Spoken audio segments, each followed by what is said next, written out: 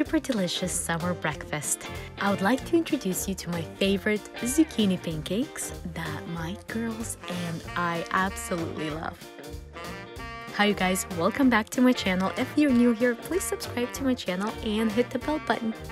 This recipe you'll need eggs, garlic, parsley, 1 zucchini, flour, and salt and pepper to taste. In the mixing bowl, combine eggs with garlic and parsley.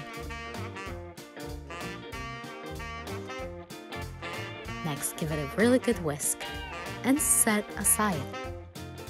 On the cutting board, cut off the ends of the zucchini and grate the zucchini.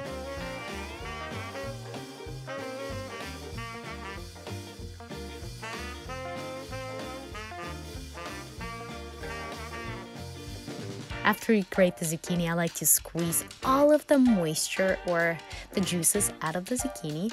So I like to use my hands for that, just like you see it here. After, add the zucchini into the egg mixture and add flour and salt and pepper to taste. Next, give it a good stir and our batter is ready for cooking.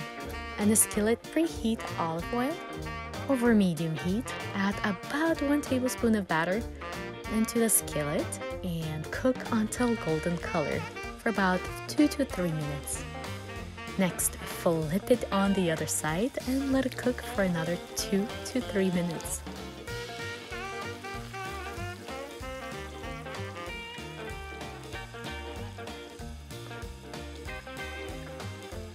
After, remove from the skillet onto a plate lined with paper towel.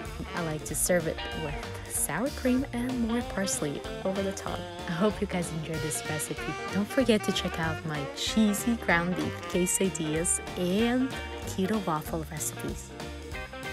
Thank you so much for watching. I'll see you later. Bye!